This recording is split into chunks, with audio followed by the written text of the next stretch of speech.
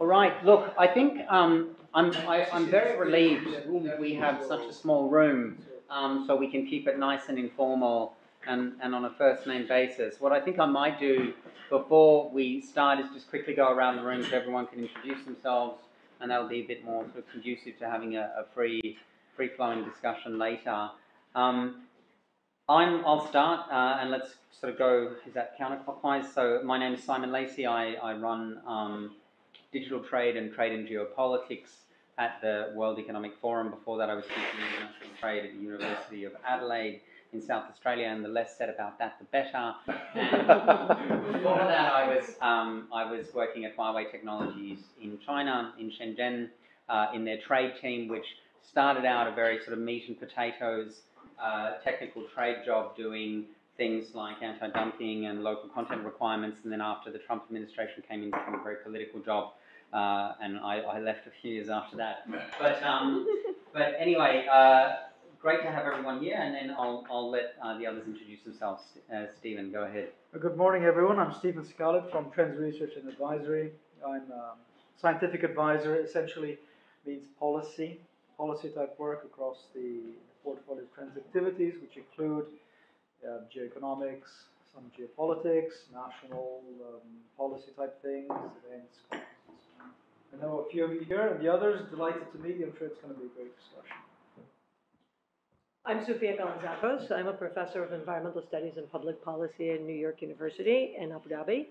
And my work really revolves around how the climate crisis is kind of the umbrella topic that's reshaping geopolitics across the world, and I've written extensively on rare earths and critical minerals, and I'm evolving into different areas of focus, but resource competition, I think, is one of the very strong issues I work on. My name is Monica Rubiolo. I'm the head of trade promotion with the Swiss State Secretariat for Economic Affairs, and we are involved in a number of activities at the policy, but also operational, technical level related to extractives, including transparency issues, governance, and development of sustainable value chains. So this is the interest to be here. Nice meeting you. My name is Frank Lemke. I'm from Germany. I'm a copywriter, a friend of Lado. So this is a big opportunity for me just to join and to learn and to have, and to participate. I've studied religion science, and maybe I have one or another idea that I can share that is somewhat helpful, and I enjoy deeply to be here.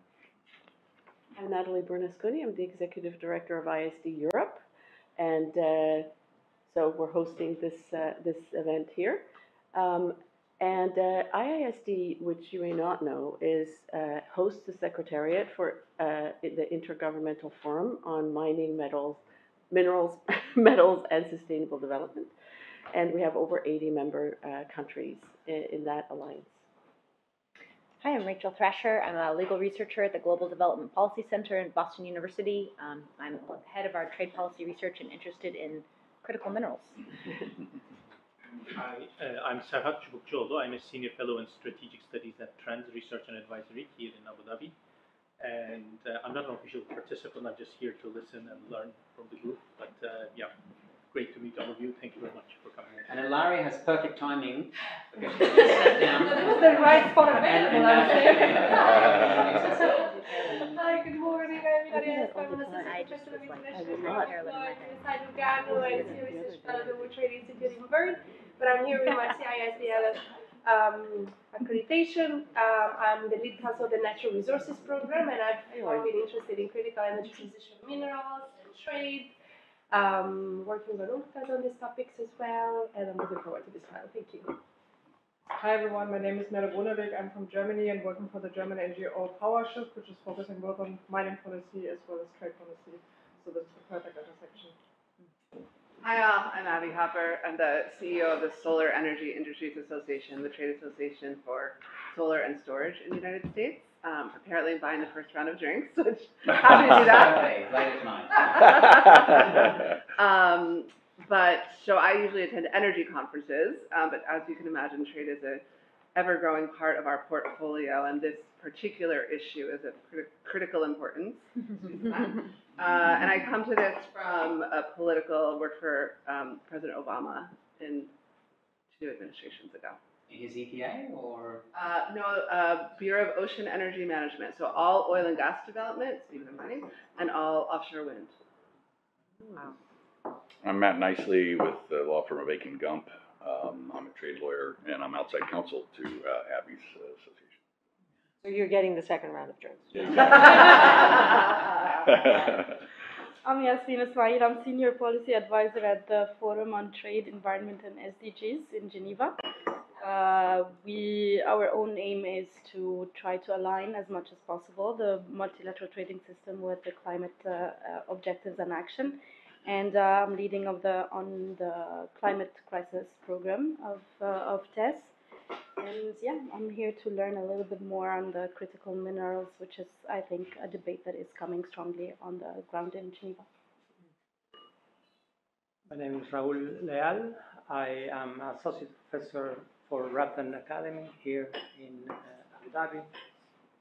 Before that, I was Associate Professor in UCL for about 16 years in the Department of Space and Climate Physics. I am academic. I'm head of systems engineering here at Rabdan, and my interest is in general research and working with Dr. Vivod and Professor Matthias. And that's where my interest comes. So we have a small cluster of Rabdanites here to support Lado. I'm also from Rabdan. My name is Ron Matthews.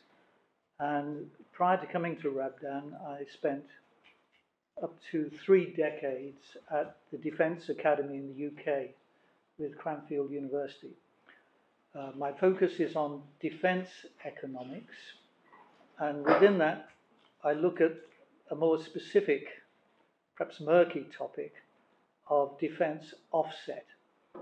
And I have dabbled in research in the area of the relationship between defence and development. So over to Vlado.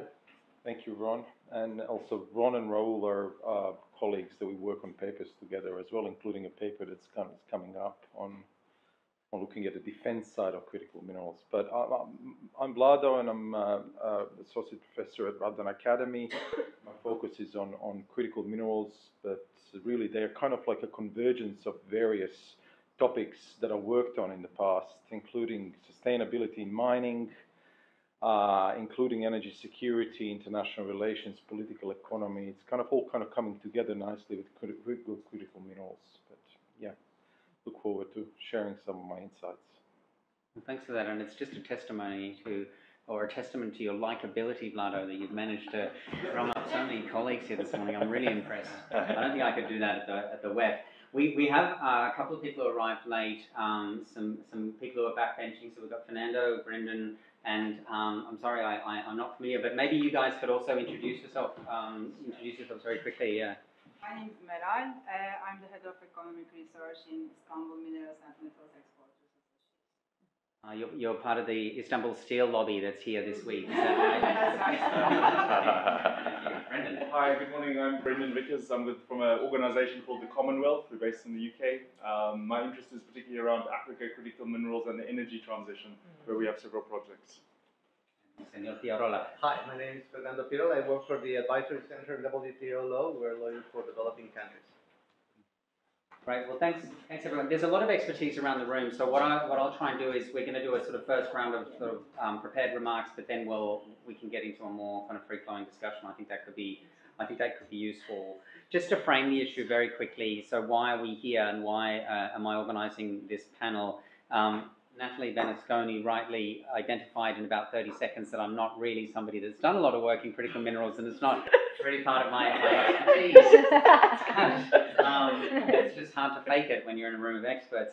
But when I joined the forum, it was really to do digital trade and geopolitics, and the digital trade sort of came along as a bit of an afterthought, and trade and geopolitics really does seem to be where there's a lot of interest from our partners, from our corporate partners in particular, and also a lot of head scratching by governments. So when I came to the role, I thought I would focus more on sort of geopolitical or strategic competition in advanced technologies, which is definitely where I sort of came from from Huawei and from my time in China.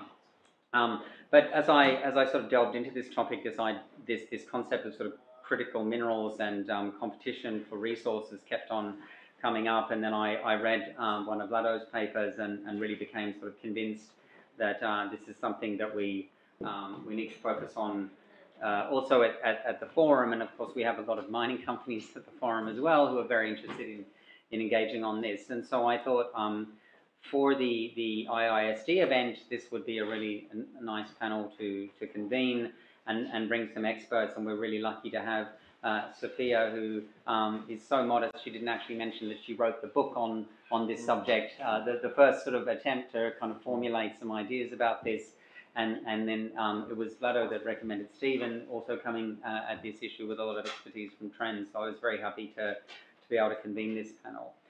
For me, I think the forum, if you look at what the forum does, besides organising this incredibly ostentatious meeting in Davos every year, what the forum it likes to do is be committed to improving the state of the world. And it's one of these organisations, it's a bit of a change management organisation that likes to be at the forefront of sort of positive change. And so really I think the emphasis that I've taken to this subject is to emphasise or to focus on cooperation over confrontation. And that's really the only way that we're going to be able to sort of navigate these difficulties. Of course, there are tensions and there are areas where there's competition, but if we can manage this competition in a constructive way and avoid conflict, which is kind of what you guys specialise in at Rabdan, then we can all hope to have a world for our children and grandchildren to grow up in. So I think having lived in China, I'm sort of quite familiar with the Chinese perspective, and the Chinese need to be praised for their sort of success in identifying this as a strategic sector sort of decades ago.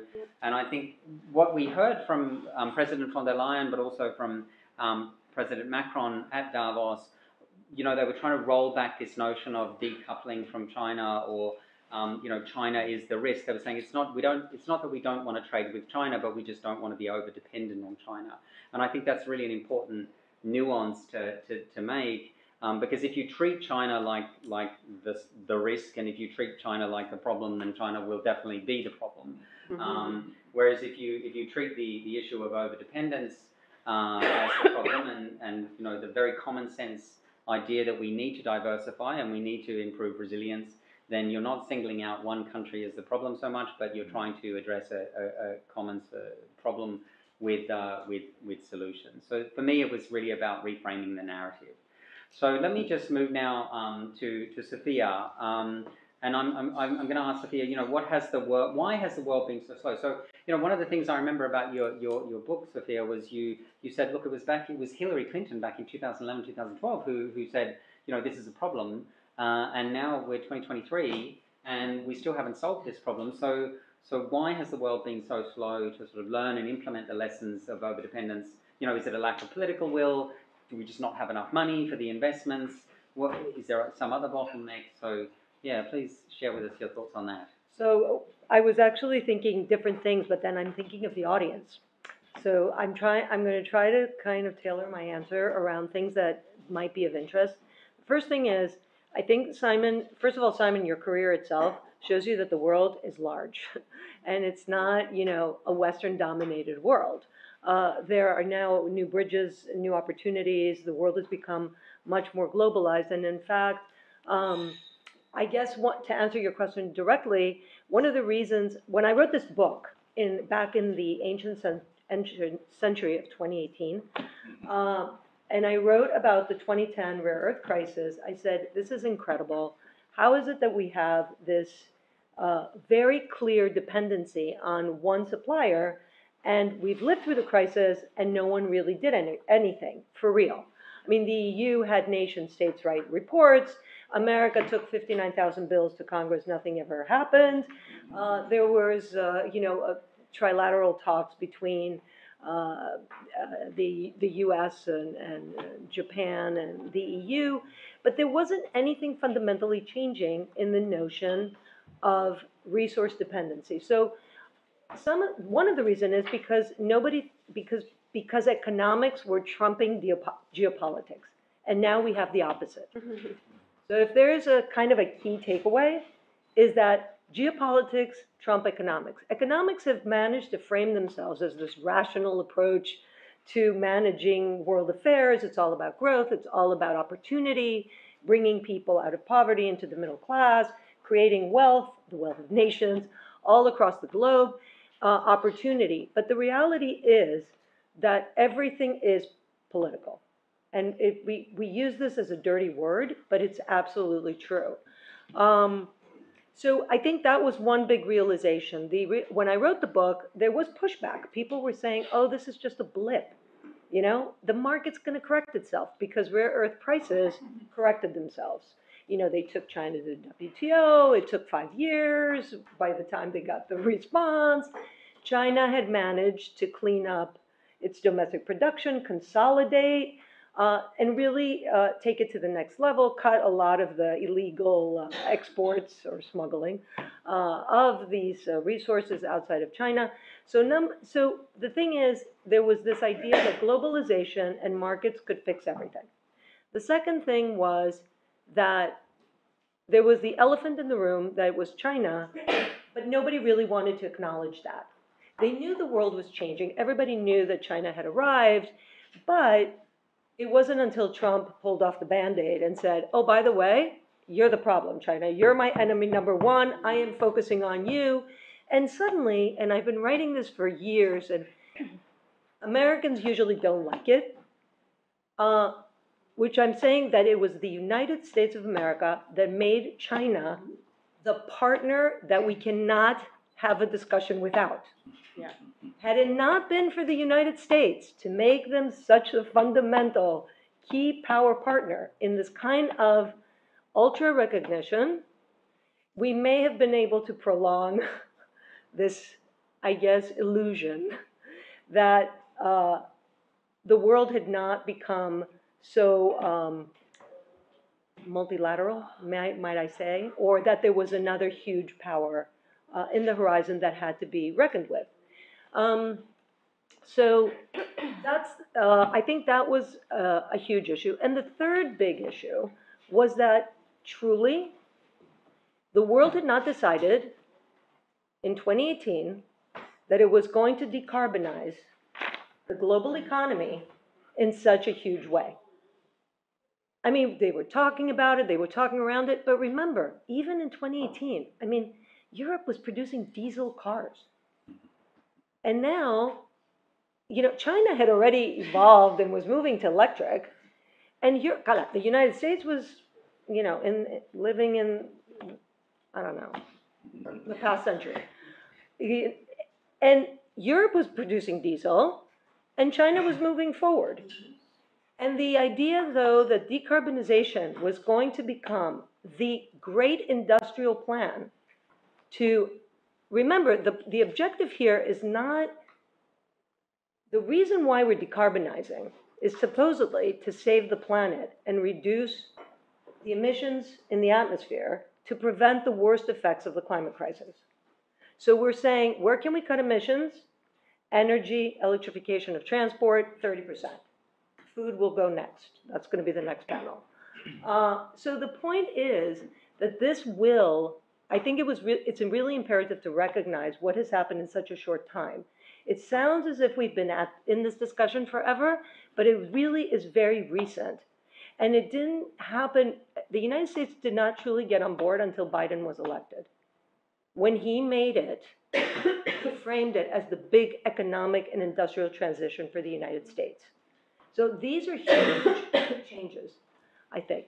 I don't know if I can add more. Stop me when you have to. Yeah, let's stop there because we're getting some really good vibes from the group. So I might let Vlado and Stefan speak, and then we can open it up for a discussion if you don't mind. Can I just add one last thing, because I don't want to forget it. When I said that the United States made China, you know, the kind of power, world power that it is today, I would just want to speak to what Simon said, that, you know, the European Union, and I've also written about this extensively, the European Union has never made China into a geopolitical rival. And I think I've always recommended in all of my writing that the United States learn something from the European Union that talks about de-risking, having alternate supply chains. The United States is very much committed to this kind of bipolar narrative. It's a very different kind of narrative than what the European Union has always projected. Maybe because it really isn't a superpower. But the reality is it's much more civilian. The rhetoric is not as securitized. It's always about people and the economy, but not in the same way. If you look at everything, even in the climate negotiations, the European Union has always had a different level and a different kind of rhetoric. It believes in a multilateral world. It believes in if anything, the European Union is going to make everybody standardize.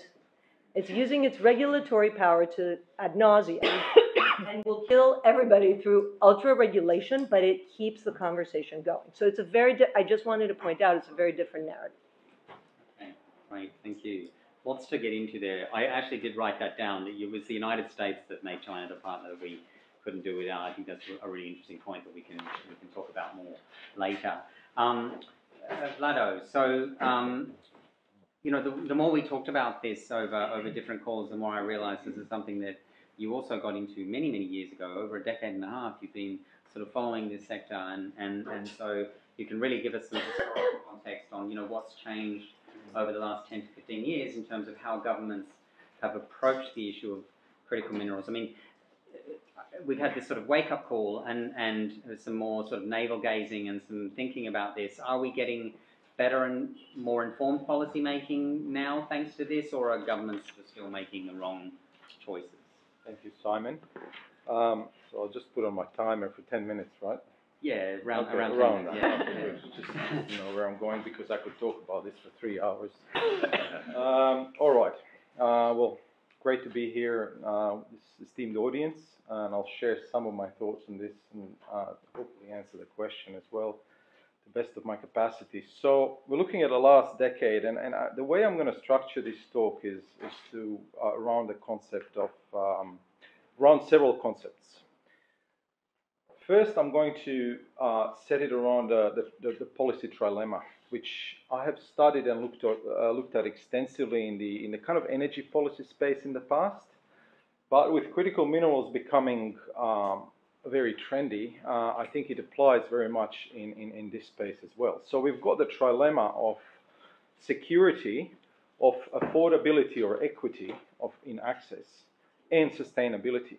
So governments, policymakers need to balance these dimensions and pressures on three sides, and oftentimes very difficult trade-offs are involved, and there's also numerous tensions between these different dimensions and even within them. And I will give some examples in a few minutes. In addition to this, there is also that question. I think there's always been there at least in the academic and policy literature, is what is the correct or the most appropriate level of state intervention in these markets to achieve, I guess, if you like, to meet the trilemma, to make security of supply of critical minerals satisfied, to make access affordable to the greatest number of people, industries, and so on, but also make the supply sustainable. And just by me talking about this, you're probably already coming up with certain ways in which these different policy dimensions are in tension with one another. But what I'm going to do now is just talk about certain trends, certain tensions, and certain trade-offs, and then finally finish off with some solutions. And happy to kind of talk about this in more detail when we move on. So the last 10 years we've had some major shifts, like firstly digitalization of the economy. We've also had this so-called hyper-competition between the United States and China. So a zero-sum competition, yet we live in a very interconnected world like never before. So globalization has not gone away, it's just changed in its kind of character. And in recent years, we've had this kind of push towards resource nationalism and countries becoming more of kind of wanting to control these get involved in these markets, particularly with energy and critical minerals. So the kind of a result of this has been pushed by several countries to diversify, particularly Western countries away from China. Again, nothing new. This has happened. History kind of repeats in a way. With energy security, no one wrote about energy security before the mid-70s, and then the oil crisis happened, and everyone became interested, and everyone wanted to diversify away from certain suppliers or diversify into other energy sources. So we can see this kind of happening now with critical minerals as well. But we see some, because of these changing trends, and particularly changing geopolitical shifts, we've got, for example, US and US interest in other parts of the world dramatically shifting over the past decade. 10 years ago, we had a United States that was still quite reliant on imports of fossil fuels, where this kind of decarbonization wasn't that much a thing. And now we have a total shift. We have the US that effectively doesn't have much strategic interest in this region, in the Middle East, or in Europe, notwithstanding all these legacy security deals that it has with NATO, so on and so forth. Of much more interest are regions rich in critical minerals for whatever reason. Triple use of these critical minerals. It's not just energy transition, it's also digitalization, and it's also defense. And as often, these are very much connected. And therefore, I think on a geopolitical map, particularly from the US perspective, countries like Australia, Philippines, Indonesia, Sub-Saharan African region, Argentina, Chile, Peru, Canada, and Greenland are of particular interest because of their potential of these countries to provide supplies of critical minerals, and particularly diversify away from China. So these are becoming, on a new geopolitical map, at least from the US perspective, which is still, I think, the dominant power globally, are becoming very important. What I'm going to say next is look into some of the tensions that exist between those three dimensions, if you like. So security versus cost, for example. Some of you may recall, I don't know, 10 years ago, Poland decided to build an LNG terminal in Świnoujście near the German border up in the north. Everyone was going, oh, why are they doing that? That's so expensive. They have cheap gas coming by pipeline from Russia. The cost of energy security. The cost of, this is like typical tension. So you're going to pay for your security, pay a premium, or bring in more expensive LNG gas from the United States. But so it's going to cost you, but you're going to have energy security. And this kind of investment by Poland is very, very important when you look at it from present-day perspective of what's happened with Russia. So this is just one example, but you have other examples where you have within, say, sustainability, for example, you have on one hand fossil fuels, us trying to shift away from fossil fuels, but fossil fuels are still at about 80% of global supply, notwithstanding 28 rounds of COP. It's not gone anywhere. And on the other hand, we have this push to this green transition. And I see forecasts, by the International Energy Agency that we need 40 or 50 times as much lithium by 2050. I don't know whether these people ever visited a lithium mine before. I mean, there's all sorts of issues around that, and mining lithium, getting the lithium mine going, and at the same time keeping to top or best practice environmental and social and governance standards.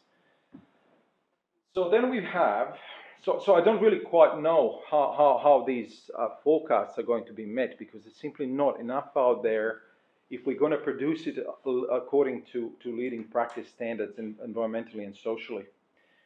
So we've got like two bad options. Like we've got fossil fuels on one hand that are destroying the atmosphere, and we've got overmining that is going to dig up the earth. And I don't think it's like Sophie's choice, right? It's like one option is bad, the other one is just as bad. So my solution to this is that, or my suggested solution to this is that we do need some sort of disruptive sustainability technologies to take us out of this, because I don't see either of those two kind of policy trajectories going in the way that we need to. So critical minerals, in a way, are a bit of a microcosm here. They bring together energy security, energy transition, defense, geopolitics, digitalization. They affect everything. And you can see how countries, and particularly we had like over the past 5 or so years, about 30 countries publish their critical mineral strategies. I remember 10, 15 years ago, the same was happening with energy security strategies, right? They were popping out everywhere. And now it's critical mineral strategies. And you put some of those, say China, US, Europe, EU, you put them in 3 circles, and there'll be some overlap, right? There's some overlap, but whatever is identified as critical, it will vary from country to country. And you know, whether countries need to have these, and I remember having a conversation with the Turkish colleague the other day, need these strategies published. I don't know what is the utility. I mean, are you playing your cards by saying, you know, what is critical to you? You know, why should you be saying that? I mean, you're effectively playing your cards. But it's a good exercise for government, for key stakeholders, and this is going to involve people from departments of defense, any kind of energy departments, mining departments, getting together in the same room and bringing in expertise from different kind of silos normally to talk about what is actually important. It's almost like a whole of government approach and a whole of society approach to identifying which minerals are actually critical. An example of this was we had a National Defense Industrial Strategy in the US published recently. It really brought up the importance of these supply chains of critical minerals like nothing before it. So you really see how, at least in the US context, Department of Defense, Department of Energy, and the US Geological Survey kind of coming together and needing to work out how to approach this stuff. I'll finish off with saying one more thing. Geopolitical trend again. When in Australia, UK, and the US started AUKUS, a deal about submarines, someone told me, and I was based at the Australian War College then, that this deal is about a lot more than just nuclear submarines. And now it's becoming obvious how and why. You have the US Defense Production Act of 1950 being changed really to allow production of critical minerals and processing and so on to be regarded as domestic for the US. So effectively UK and Australia, in addition to Canada, becoming almost like domestic players within this. So we got this concept of friendshoring that is kind of very much connected to that, and the mineral security partnership that US, UK, Australia, EU are all kind of connected to, that also pushes for leading practice, environmental, social, and governance standards. So we almost have this kind of bifurcation of the geopolitical trading blocks. On one side, US and its allies, and on the other side, China and its friends and allies that are kind of emerging. But I don't know whether this is leading to a sustainable long-term solution for the world. And I think we need global solutions to global problems rather than geopolitical trading blocks as solution to global problems. It's not going to happen. But I think I'll stop there. I said a lot and I went a bit over time, but I'm happy to expand on this further. Right. Thank you. Thanks for that, Vlado. Yeah, no, I think we'll have 15 to 20 minutes for a sort of open discussion, so we'll have plenty of time to get into these. So thanks for that. Great, Stefan, let's turn to you now. So I remember you came to Davos with quite a delegation of colleagues from Trends, and you were very much sort of interested in talking to some of our colleagues in the climate space. And so the question I wanted to ask you was, you know, to map out some of the linkages between decarbonisation efforts and the new policy responses to securing critical minerals, and you know, tell us, I mean, help us join the dots between these two areas, but also tell us whether this new sort of policy convergence is grounds for optimism or pessimism, or somewhere in between. Right. Well, thanks, Simon. Thanks also for convening this panel. The views that I've heard have been very, very enriching so far. I think I'll start where my good friend Vlado left off. Decarbonisation. A global problem requires a global solution. It's obvious. It's not just the ghost of COP, which we remember very well. We haven't forgotten. We continue to keep up the momentum here in the UAE and in our think tank. But within the context of this global problem, decarbonisation, we see a very strong tension emerging with the national interests that my co-panelists have already mentioned. And basically, in three areas, we're seeing this in the area of economics, not only decarbonization in the traditional sense of power production and substituting fossil fuels with renewable energy, which has a long way to go, as Vlado mentioned, but also in relation to the broader climate economy, which means electrification of basically everything, the industry, hydrogen for heat processes and so on, maritime sectors, aviation sectors, and all the others. So the scope is incredibly broad. And you know, we might say decarbonization. Carbon's everywhere in the atmosphere, so it has to be, you know, decarbonized by everybody equally in theory. But the issue that we're seeing emerge, and Sophia, you mentioned this, is that these new economic growth centers are so attractive as the future engines of economic growth to all leading countries. And we've seen very strong policy emerge. We've seen legislation, the US IRA, the Europeans with the Green Deal, the Japanese are very active on this, also China, of course, to establish what we see as a technology leadership within these respective areas, and to invest and promote their private sectors rightly, and to try to establish some kind of an international technology leader and economic leadership within these sectors. Now, critical minerals, of course, come into this because, Vlado, as you said, they're used everywhere, not just in wind turbines and solar power panels, but also in digital infrastructure, supercomputing, quantum computing.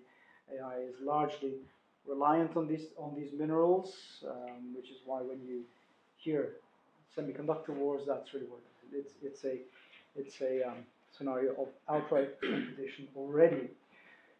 The second area in which there's a tension between this global idea and national interests is of course, energy. Now, this is something that we're used to talking about. You know, I come from the oil markets myself, and we know that international energy relations are always politicized and always subject to geopolitical pressures.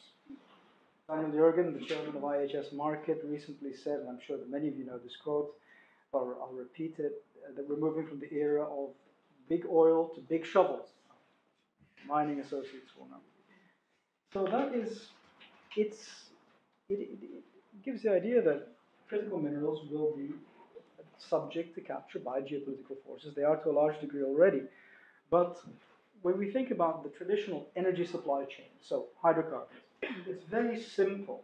You know, you extract oil from the ground.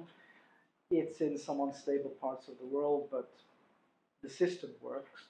And it's traded, it arrives in super tankers or in LNG ships for gas, it goes into a refinery, you know, you get your product, your jet, your diesel, petrol, whatever. It's a simple thing. The ways of managing the energy supply chain are mature. Now, in the critical mineral supply chain, it's much more complicated, partly for the reasons of breadth that you mentioned. There are so many, and partly because the process itself is more complicated. There's extraction, processing, often in a different country, refining, and there are several steps in that process. It's very, very complicated. 17 or 20 rare earth elements, many critical minerals subject to geopolitical competition. So it's going to be far more complex, far broader in scope, far more complex. And we see geopolitical forces more or less already aligned. And we think that on a think tank level, we look at this quite a lot, and we think that the future is going to be quite complicated in that regard. The third area is, of course, strategic, and we're seeing this. You mentioned it, you touched on this, the DoD in the US now being directed by executive order to look at something which is not classically defense-oriented, but large capacity batteries specifically. So they'll be looking at the technology side. They're probably also looking at the cobalt, lithium, chloride, and so on, which are used in these large capacity batteries. So at that end of the spectrum, when we start to talk about national defense, national security, you know, clearly there is little scope for multilateralism, and countries tend to focus on the national interest. So these three tensions are emerging quite clearly. On a policy level, Simon, what we've seen is limited multilateralism. If we contrast that with the global scope of decarbonization. We've seen the MSP, it's great, 13 to 15 countries, some others thinking about joining. It's very much a Western alliance, and so again, that's in tension with a global objective. And critical minerals is an area in which the global south, being geographically the home of a large share of global critical minerals, would have some say not only in the discourse but also in the subsequent industry. We've seen some bilateral efforts again, the US leading those efforts with Japan, with Europe, the CMAs, you know what I'm talking about. Again, great, very bilateral, and by design not a global response. Europe is also looking at this and have almost immediately run into the problems of regulation that you mentioned, because they've discovered that there's local opposition to mining and also recycling in some cases, so that isn't working very effectively. So, in my view, Simon, none of what we're seeing is very positive as a solution on a global level. Now, in relation to national interest, they're perfectly legitimate. Who wouldn't want to be the leader in the technology, whichever technology area, wind turbines? This is obvious. Major nations have always done this. But with regard to 70 or 80% of the spectrum, I think that there's a lot of space to multilateralize that issue. Now, you asked about optimism and pessimism, so I've sounded pessimistic. The glass half full or half empty? Well, but in reality, I'm very optimistic. In reality, I'm very optimistic because, as my co-panelists have mentioned, we're at the beginning of something. It's the beginning of a discourse. And so that is always an interesting opportunity to shape the course of the river or the stream at its head. I think that the global south needs to be brought into a meaningful consideration and on a discourse level, and that the academy should study and produce more knowledge on critical minerals, also the practicalities, because we just see critical minerals, rare earth elements. So to specifically say what they're for, where they're used, what they're used for, to inform public opinion. The scope of policy, in my view, should proceed beyond security and beyond resilience, which is very much a legacy of the last 3 hellish years from that point of view, with the pandemic, with Ukraine. It's sensitized certainly the business community and policymakers to try to establish more resilient supply chains. So I think that needs to be broadened now. I'm not saying it's an overreaction. And the hard alliances that we've seen are structurally very inflexible for the future, surely. If I agree with you, Vlado, that critical minerals, and you send them to me and nobody else, and then I. So clearly, in an evolving scenario, that is very inflexible. History shows this, that initial bilateral structures, as the space develops, can change because technologies change. There's also the issue of substitution, synthetics, and so on. To wrap up, I'll also offer some solutions, think tank perspective solutions. There's a need for a global convener in this. We don't see a global convener. I mean, Simon, you're at the WF, you're kicking off some very interesting work streams. Maybe you'll be the global convener. It would be a worthwhile effort. We don't see that. Where's the global convener? We've seen this with climate diplomacy. We haven't seen anything with critical minerals. And my last point, I already touched on it, the importance of knowledge production from the academy, from think tanks in a lesser and more approximate manner, but nonetheless important to inform the public discourse, to inform industry research, another major source of knowledge production. So those are the two forces which I think will develop the area, and policy hopefully will follow. Great. Yeah. Okay. Well, thanks for that. That's great. Did you want to add something really quickly, or? No, I just want to respond to 2 or 3 things that I think are important for the conversation.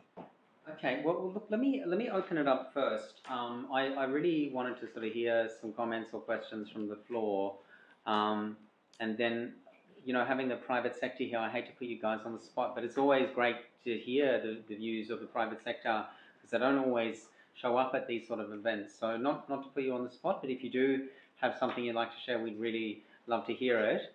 And then, so I'll actually pass to you first, Sophia, and let you respond, and then I'll open the floor. So thank you. So I want to point out a couple of things. In terms of a convener, I mean, I wrote a paper with a bunch of people that I worked with on my latest volume on this issue, and we had suggested IRENA.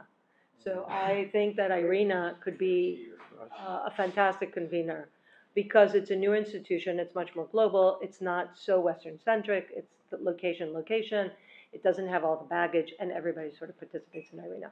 So it could be an interesting solution.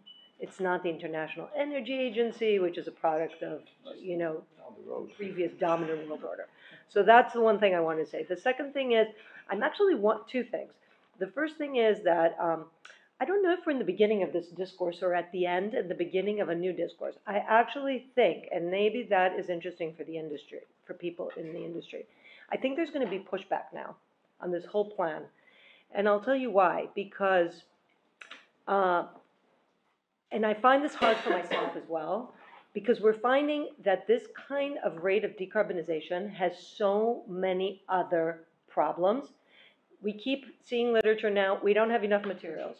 We're going to rape and pillage the rest of the earth. We're taking the shovel. I mean, Jürgen, who's the fossil fuel spokesman, you know, is again finding a reason why we shouldn't transition.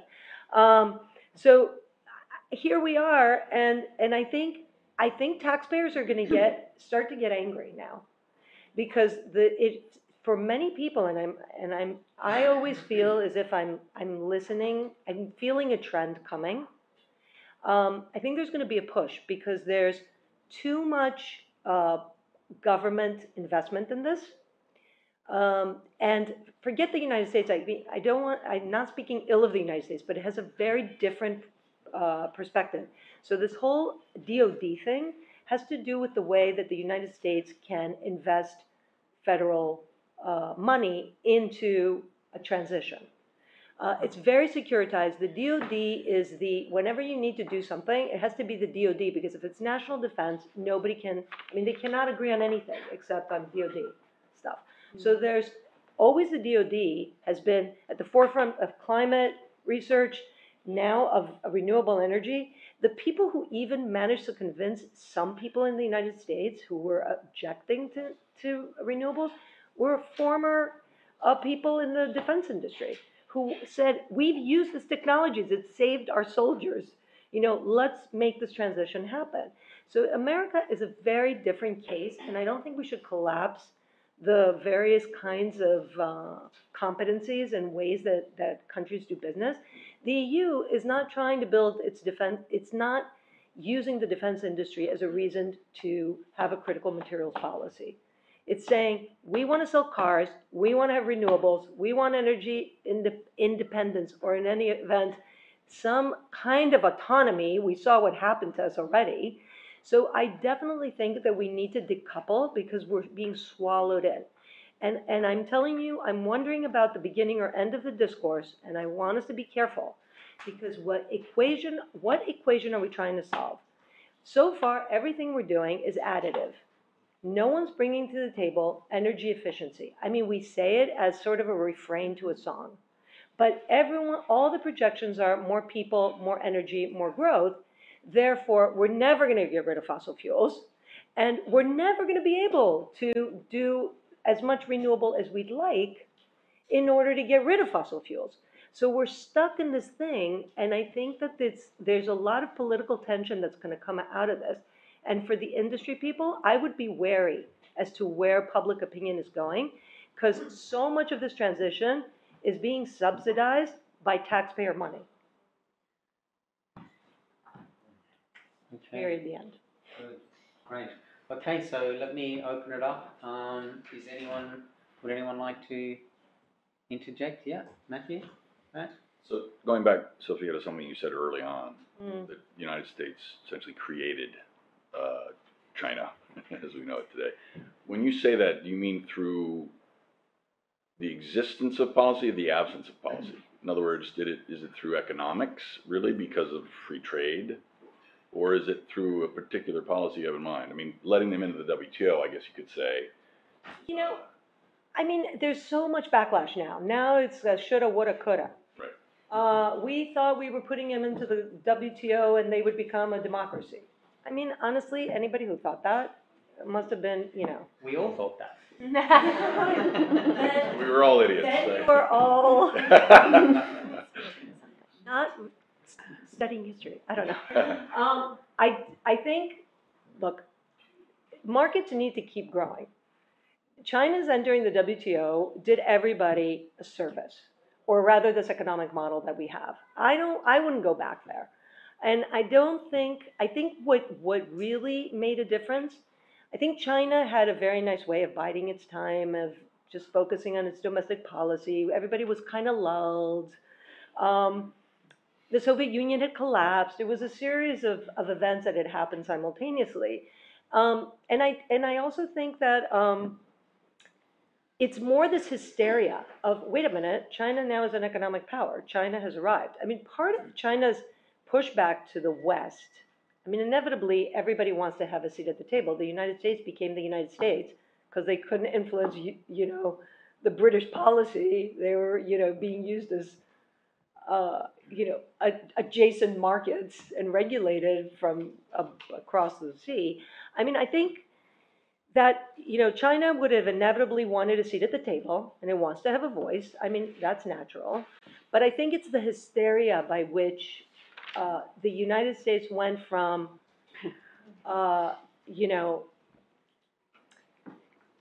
it started with the pivot, it turned into containment, and the 2008 global financial crisis really triggered China. Two things triggered China. The collapse of the Soviet Union, which was like, oh my God, this could happen to us. And 2008 was, oh my God, these guys that were depending to regulate the global economy are really botching up the job, and we've lost so much money. We need to have a say, which is when they started creating other financial institutions. I think we should just see this. I mean, obviously, my interests personally lie in the Western hemisphere, but we need to see how the world has changed and some of the mistakes that have been made so that we can understand what the future is going to look like. By being in this kind of denial and picking points of history that actually I don't think made the problem is distracting. If I could just one quick follow-up on it, I'm sorry, but see, I think we sometimes, particularly in conversations like this and in events like this, we focus so much on what governments do. As opposed to what does the market do? And I think the market created China, right? In part because they were allowed into the WTO, because barriers fell to trade with China. But in the industry that we're talking about while we're here, the solar industry, intense dependence on China by the industry, not because of government policy, but by the industry choosing to do that trade and choosing to become, frankly, overly dependent on one country. So the question becomes, what do you do if that's the case? Is it, you know, do you need more regulation, right, or do you need less? I guess that's the question. So I would also not see this as a binary. I mean, I agree with you 100%. The market, you know, Nixon opened China. The markets found China. Right. The markets made China. Right. But had the government not opened China, you'd still be looking at Taiwan. Yeah. So this is a huge, so I want to say that the beginning of all end is what the governments decide, and then the private sector finds ways to really maximize on it, which is both fantastic. And then you come back and say, okay, now we got a problem. And so, you know, there are some people who say that part of the problem is we need so much regulation because of bad design. And so the reality is now, Now it's going to be hard to to rejig. I mean, I think we've gone so far to this side of hyper competition that I mean, even I, who am totally optimistic and I've seen the problem so clearly, I think we're going to have to build alternate supply chains, and they're going to have to be complementary. But I still do not believe we should decouple from China. The question over here. Yeah. Go ahead. Okay.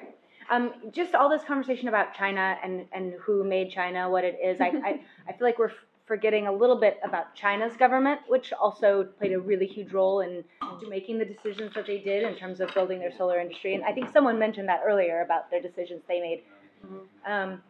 So that leads me to a question about the role of governments in particular in developing countries, maybe that aren't some of these polarized powers. And I wondered if any of you could speak to concerns that those developing countries are having in terms of not wanting to repeat the problems of a resource curse that they experienced sort of the latter half of the 20th century. And like what sort of policies might you recommend to them, or have you seen that work well to avoid that problem, and what perhaps, since we're here, what role for the WTO? I can answer that to a certain degree, but yeah, go ahead, sir. Thank you very much. Boniface Mabanda is my name, from Lecture of Economy in Germany. I want to raise a question on critical minerals and extractivism. The push for extractivism in the global south is happening in the context where some of the industrial countries are not using the potentials they have for energy transition. A country like Germany can't use the whole potential in using solar and wind because citizens in Germany are opposed to that, to using the land there. And it's exactly the context in where we are speaking about critical minerals in the global south, more extractivism, and the whole notion of critical. What is critical and to whom? Because for some of the people in the global south, land and water are critical, not cobalt for the transition in the global north. So what do we do? I think that the whole notion of transition assumes that those who are having resources have to fit in the concept of those who don't have. So my question is, what if a country like DRC, Congo, where I was born, producing right now more than 60% of the cobalt of the world, if this country will, at the end, will have a government, because right now we don't have a government there, a government which would say, no cobalt from the DRC to the world. What then? Yeah, look, it's a very interesting point, and it actually raised the idea of, this idea of critical minerals. Critical, yes, but critical to who? I mean, lithium's critical to me because, I'm addicted to my phone, and copper is important to me because I kind of like electricity. But, there are other people that come at this, from a totally different perspective, and I think that's very important. Just on your question, very, very quickly, I was asked a similar question at a conference in Beijing last year, and I was reminded of something that one of my colleagues at Walmart said. So Sarah Thorne, head of global government affairs for Walmart, and she was explaining, why Walmart doesn't source a lot of things from Kenya or other markets in Africa, and really, we've heard all of this before, and this is nothing new. But really, you need sort of political stability. You need a regulatory environment where you can invest without too much risk, and there's a bunch of sort of policy fixes that governments need to address seriously in order to be able to make themselves attractive to business. And again, this goes back to what Matt nicely was saying about business drives all of this. The very first book I read about China, I've read so much about China now, but the very first book I read was something called 1 Billion Customers by a guy called James McGregor, who's still around. He runs APCO's Greater China practice, and he was the Reuters bureau chief back in the 90s when China sort of tried to, I think, Xinhua that tried to capture all of the economic news reporting for itself and put Reuters out of business. And this was kind of like a time in the trenches for him. And he writes this great book about, you know, how he just documents how business came to China in the course of sort of the 90s and early 2000s. And it was very much the attractiveness of a new market. Now it's about much more than a market. It's about, you know, China's ability to be a factory, but also China as a place to do sort of cutting edge research and R&D. I think China mints something like 70% of the world's PhDs now in chemistry and in whole other fields. So a bunch of other fields. So if you want to be at the cutting edge of R&D, you've got to have some sort of presence in China as well. So it's about making yourself attractive across different avenues. Good. Samiksha is telling me we need to leave a minute ago. The next bunch of guys are coming in half an hour, so I think, you know, we could do maybe another 2 or 3 minutes. But Sophia, anyone else? Because Sophia and I have all talked a lot, but if not, then Sophia, did you want to say something? Yeah, I think your questions about the extraction and what's to be done with countries that are in, I don't want to even call it the global south, and developing nations. I think this is another huge area that we're not really confronting at all. So part of it is, this is why we were writing about IRENA. We think that the developing nations need to have some kind, I don't want to call it a champion, but they need to have a space in which they can produce their own vision, their own policies. I will say that I think China, again, by doing the BRI or actually investing in Africa, really, on the one hand, there's all this talk about debt, which a lot of it is debunked as well. But the idea is that it gave, let's say, African nations, some agency, and they were not beholden on one side. They had a little bit more of a flexibility to negotiate. So I think the African Union has come up with certain ideas and policies on how to develop these sectors. I definitely think that this, you know, we must not forget that in this crisis of crises, we've been saying that we want equity and inclusion. And we cannot use these countries as holes in the ground from which to just take material and go. But I also totally sympathize with this notion that you're saying.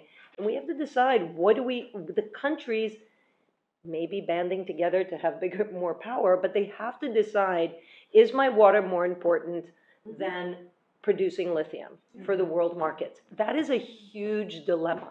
Yeah. And I don't think we can solve this. There has to be. No, we need to solve this today. You can't even hint to that. Yeah, exactly. But Natalie, did you want to say something? No, I do want to invite you all to come to the next annual General Assembly of the Intergovernmental Forum on Mining, Minerals, Metals, and Sustainable Development. It's one of the partnerships that came out of the World Summit on Sustainable Development in 2002. It was a partnership spearheaded by South Africa and Canada at the time. And it's been going on. It was managed by Canada since 2015. We've been managing the partnership. And frankly, you know, we've been talking about mining there, bringing mining ministries together for all this time. And yes, now it's a hype. Like, it just exploded. People who were not interested are now coming. And the last one was, of course, the last annual General Assembly about critical minerals. And every single mining ministry that went up from developing countries was saying, we will not just, you know, be there waiting for you and let you do what you want. We're going to want something. We want value addition because we haven't had it in the past. So that's going to be a big thing. So when is the next meeting of this? It's in November. And where? It's always together with UNCTAD in Geneva. We will be there. I'll be there. I live in Not very far for you. Great. Okay, well, look, I'll just thank everyone for coming. I really appreciate the turnout. We were a bit worried that we might be talking to an empty room. That ended up not being the case, so we're very, very happy. And I'd like to personally thank everyone for coming. And yeah, we'll be outside to continue the conversation. Let's set up for the next one. Thank you.